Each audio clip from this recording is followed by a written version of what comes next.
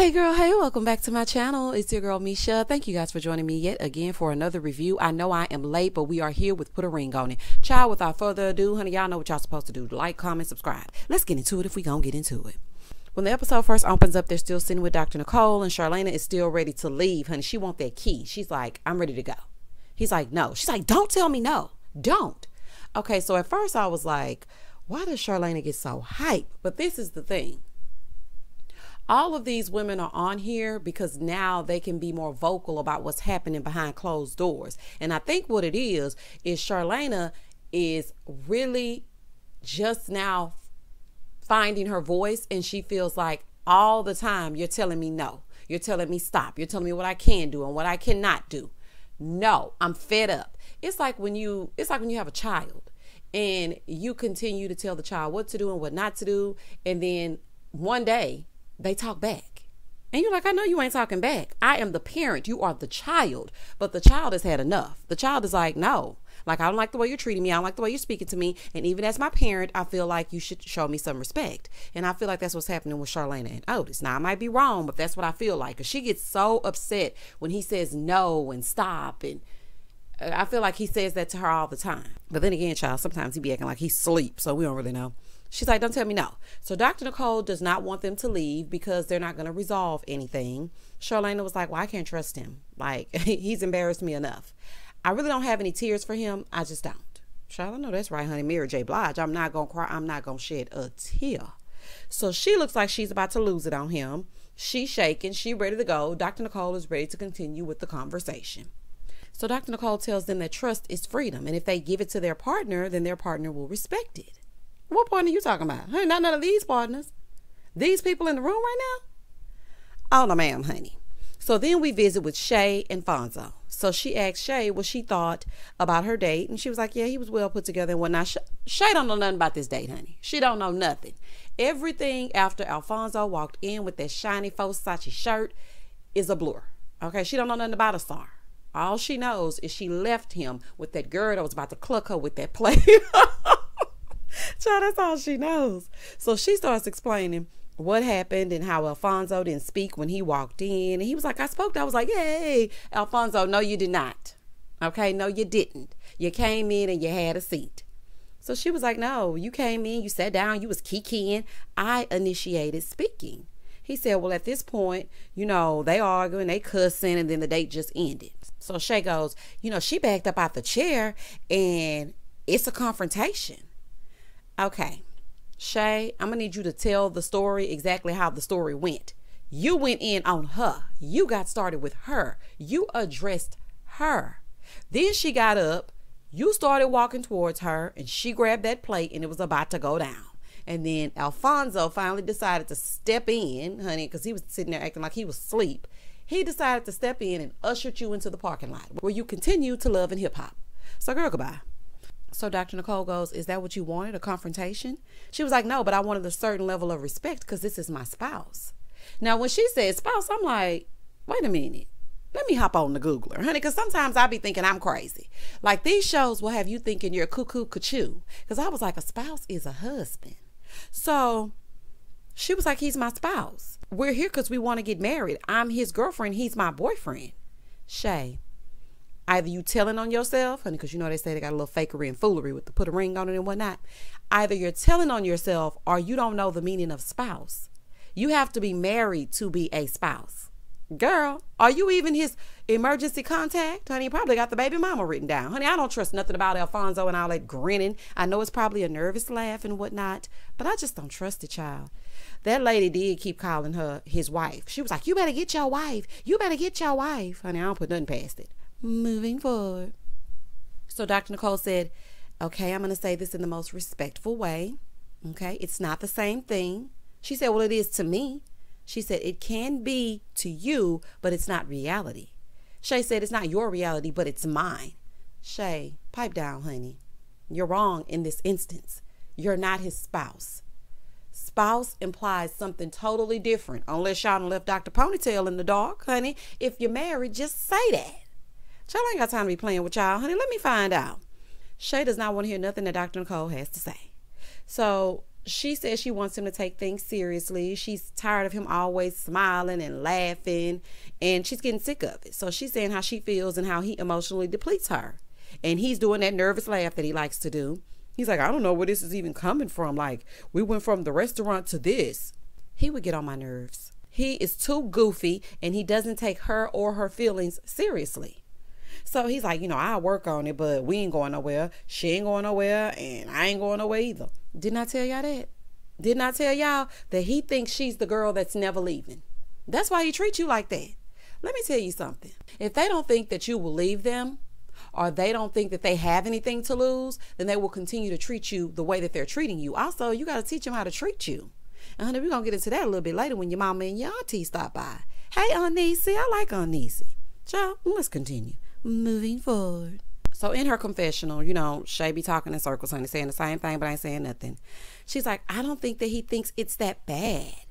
Girl, he does not take you seriously at all, because he knows you gonna talk, he knows you gonna fuss, he knows you gonna fight, and he knows you gonna stay.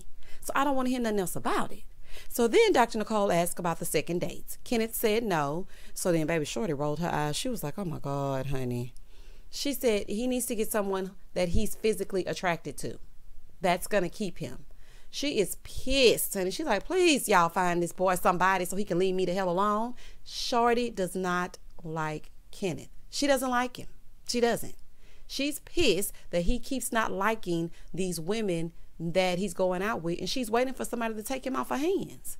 It's so obvious. So Shorty said yes to a second date because she wants to go out again with her date. So then she asked Shay, and she said no. And of course, Alfonso said no. Charlena said no, and Otis said no as well. But quiet as it's kept, I feel like Otis said no because he did not want Charlena to bop him. Okay? Because I really think he wanted to say yes. I mean, y'all DMing. Might as well. Boy. Moving forward.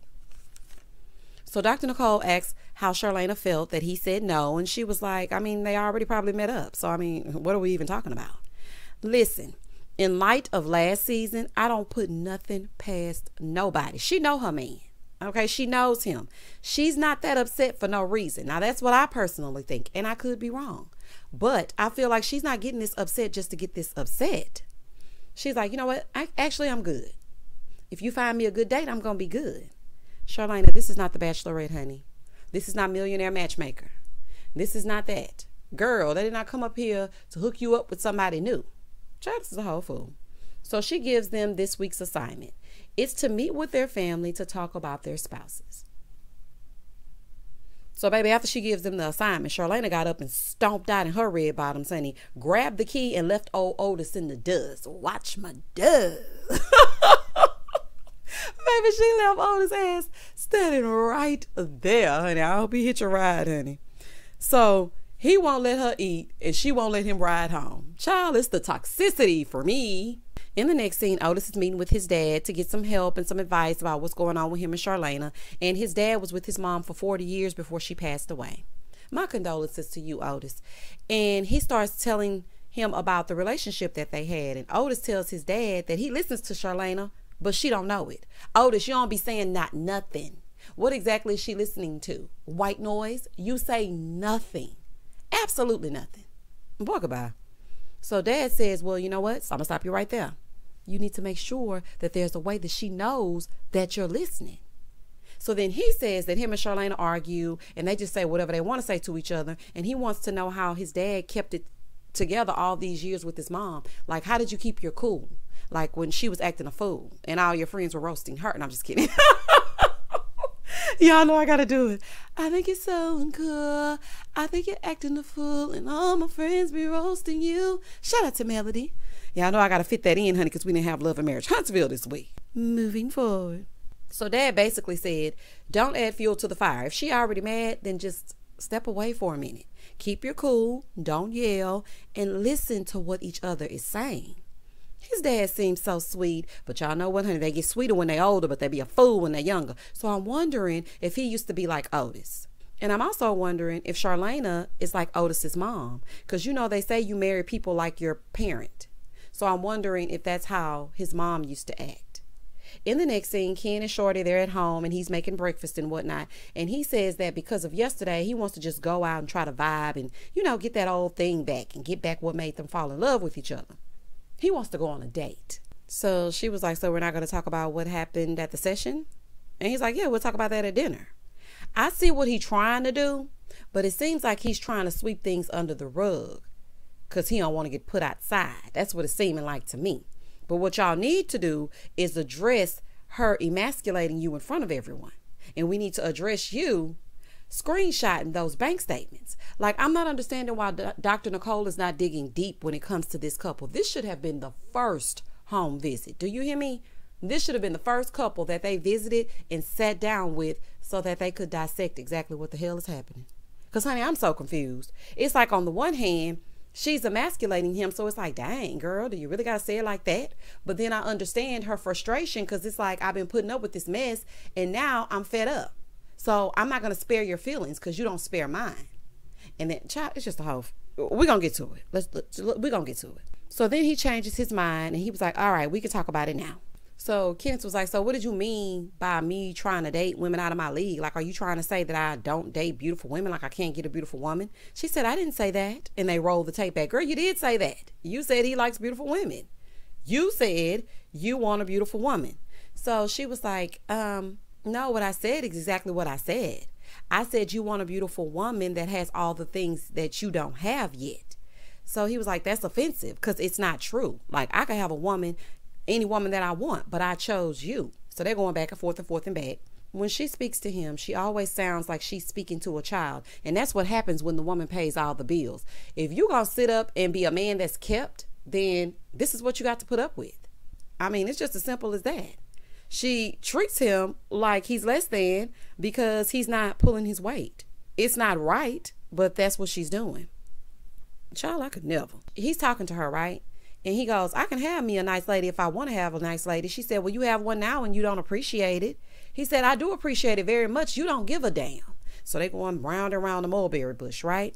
And she says she feels like she's out of his league. So he resents her and takes everything she says as harsh judgment and criticism. Girl, ma'am, it is criticism. It is. Harsh judgment, maybe not so much, but criticism, absolutely. And I beg to differ. He resents you because you put him down every chance you get. And stop saying that you're out of his league. If you were out of his league, he would have never gotten your attention, period. Because when someone is out of your league, they're unattainable. That's what that means. So the fact that you're together, you're not out of his league, honey. Unless you were having an off day and when y'all met, you gave him a chance. Honey, please explain it to me. Maybe I'm wrong. Can y'all comment down below and tell me what out of your league means? Because I thought it meant, look at me. There's no way that I would date you. I'm unattainable.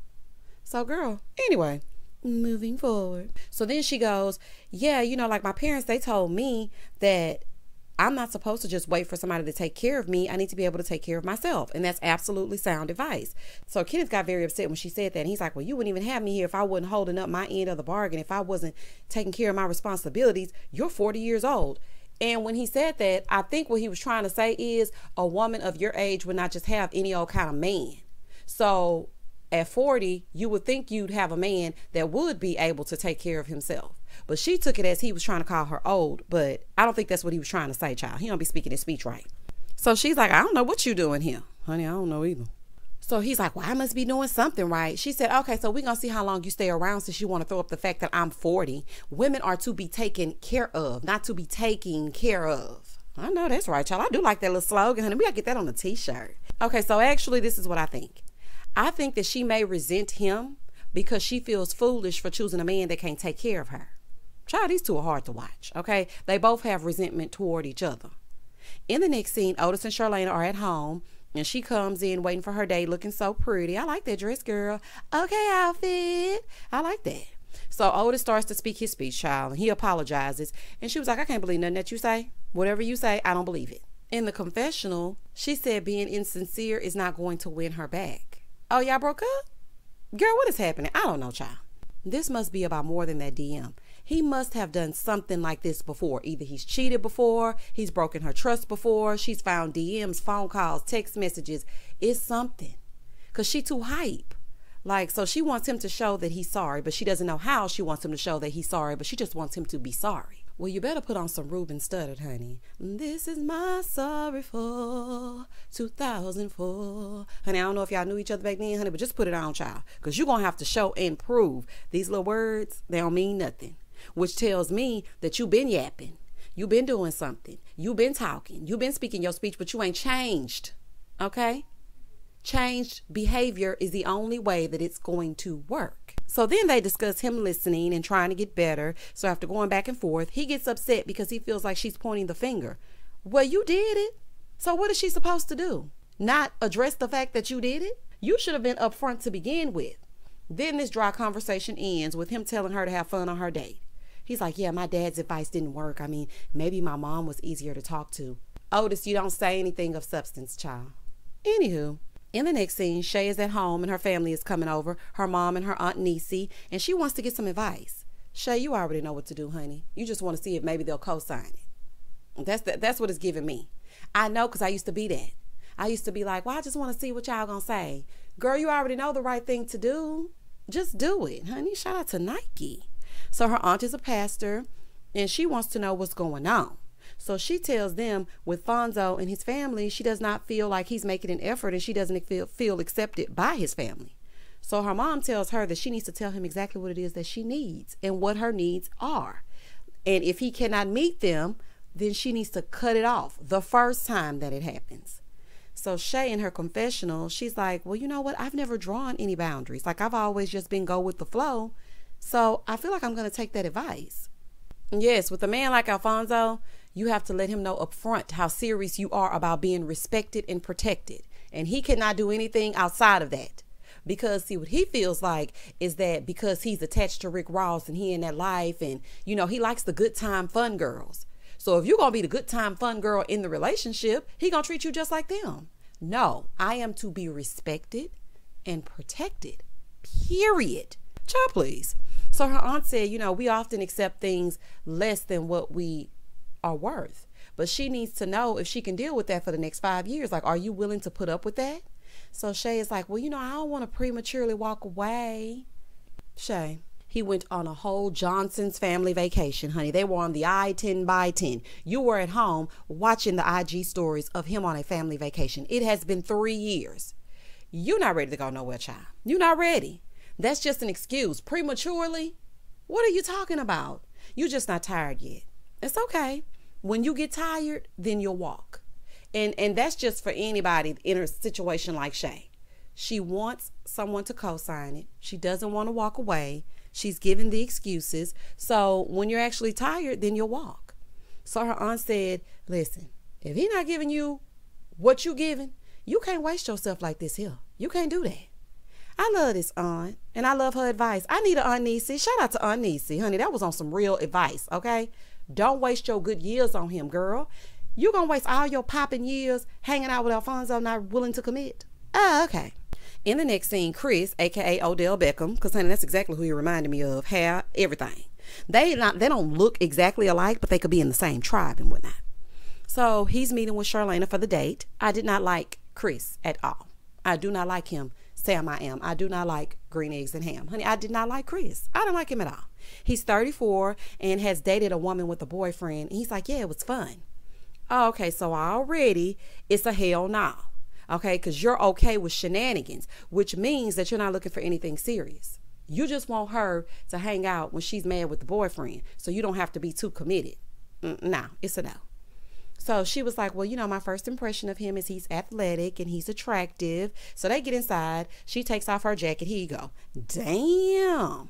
Something about him screams, I just want to smash. Is it just me? I don't like it. I don't like it at all. So they start having small talk about where they're from. And she's like, so how do you feel about going out with somebody else's girlfriend?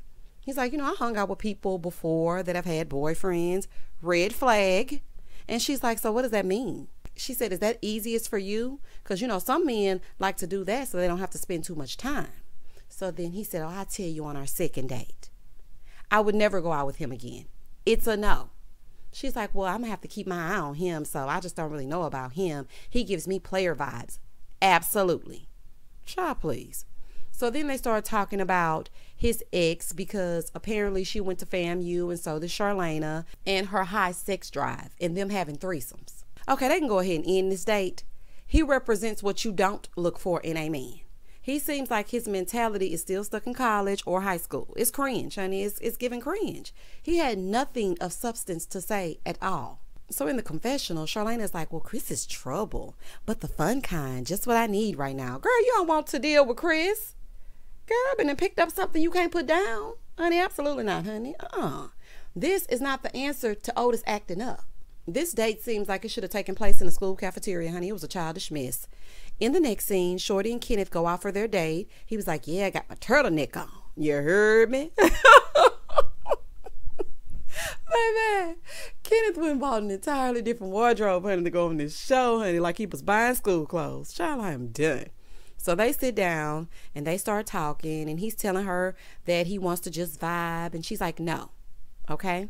She feels like he's laying it on thick, but it's more than just being lovey-dovey. He can't just brush things under the rug, so he's trying to come in for a kiss, right? She's like, no. You cannot just come in for a kiss. Like, you have to do something to make it real. Girl, just say you don't like this man, honey, because your man can come in for a kiss. Girl, go on. So she tells him he has a fear of losing her, and that's what's driving him to say what it is he's saying. Well, you know they always gonna lay it on thick, honey, when they have a fear of you bouncing. You might want to teach Shay, because she can't get Alfonso to stop grinning. So he wants to wait until they get around Dr. Nicole to like basically hash out what they need to hash out. So she's telling him, Dr. Nicole is not going to be with us forever. At some point, you're going to have to hear what I have to say. And you know what this is making me think of? It's making me feel like he wants to pause whatever it is she has to say because he's fearful that she's going to say, I'm done. So he's trying to hush her. That's what it's giving me. So she said, you know, I feel like you fear losing me, so you don't want to open up. So he's like, well, it's hard to open up because I'm always on the defense. I'm trying to prove that basically I'm worth anything. I'm trying to make you happy. I was trying to make you smile. And every time she tears him down when he's about to say something, so he just shuts down. So in the confessional, she's like, you know, hearing him say what he wants, you know, on one hand, I like it because it's like, yeah, you need to man up. But on the other hand, I'm like, who are you talking to? Ma'am, the two of you need to get away and stay away from each other. You clearly aren't worried about making things work because this behavior is counterproductive. The two of you just going back and forth, it don't make no sense. You tear him down, then he gets upset, he stalks you out. It's toxic. Well, what kind of game are you playing? Because if this is enjoyment for you to watch him pipe up, then are you doing this only for the result? I'm not understanding what y'all are doing. He says she breaks him down and basically emasculates him at every turn. He said he constantly has to ask to speak because she interrupts him. He also says that she drains him and takes his soul. Well, what on earth are y'all doing together? She doesn't respect you as a man because you can't monetarily provide and you have no plan, according to her. You don't respect boundaries because why do you want a woman that treats you like her son? She has tried to leave you and you came to find her and stalked her out and she took you back. Kenneth, I'm speaking directly to you, honey, because I know you be down here in these comments. That is scary as a woman. When a woman says that she wants to leave, it is okay to let her go. She wants to leave. She's doing and saying things hoping that you're going to leave her because it's going to be easier for her to get away if you make the decision versus her making the decision. So that's what she's really doing because there is no way the two of you need to stay together. Shorty, if you're going to beat him down every step of the way, then work on a safe way to leave so the both of you can be at peace.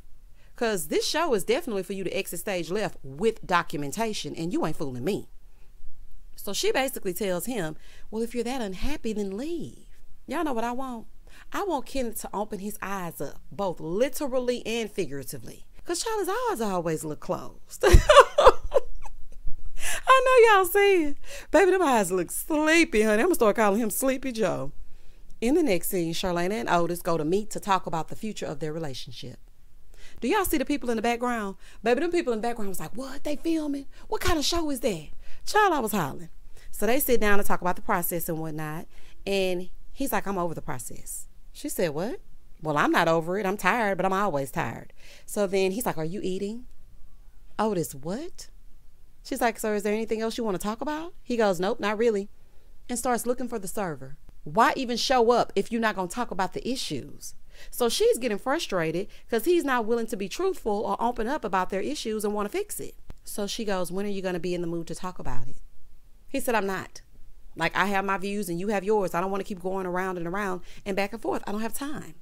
He's like, you're not hearing me when I say I don't want to talk. She's like, so you don't want to move forward. You don't want to talk about it. She's like, you need to start talking or we will not be moving forward. You're not saying nothing. So he shut completely down because he said that he's had trouble trying to talk to her about certain things because she's never listening. You're not saying anything though. What are you? She's like, so you're blaming me for your behavior? And that's exactly what he's doing. He's like, I just want to move on from the DM. It's not that serious. To you.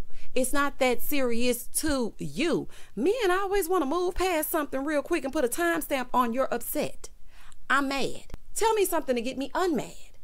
Like, what are you talking about? It's not that serious. Well, sir, if the roles were reversed, you would be pissed. Okay? The flowers weren't that big of a deal, but you threw them away and had a full-on tantrum. So now that she's upset about you being untrustworthy, because clearly you've done this in the past, honey, and you ain't fooling me, she needs to get over it because it ain't that serious. He's like, I don't even be remembering my days. Like, it's nothing really memorable. You want to talk about him, but I don't. She's like, oh, okay, cool. Well, since you don't want to talk, you can go your way and I'm going to go mine. We're done. He's like, no, but we're having a conversation. She's like, no, don't tell me what to do. We're not having this conversation. No, don't tell me that. So then he's like, I've been sitting here trying to talk to you. What in the gaslighting hell are you talking about, Otis? You have not said anything. She asked you, did you want to talk? And you said no. You've been trying to find the server. That's what you've been trying to do. You don't want to talk, but now you want to talk because she's saying she's done. Y'all ain't got time for this. And that was the end of the episode. Nobody, and I mean bet nobody, get down on bended knee. I'm not playing with y'all because y'all have not yet grown from boys to men. I don't have time for this, child. This is some foolery. This is some downright foolery. Child, y'all comment down below. Even though I'm late, honey, comment down below and tell me exactly what you thought about this episode. None of these people should be together. Please don't hesitate to like, comment, and subscribe to the channel. And as always, stay safe, stay blessed, spread love, not germs. Peace.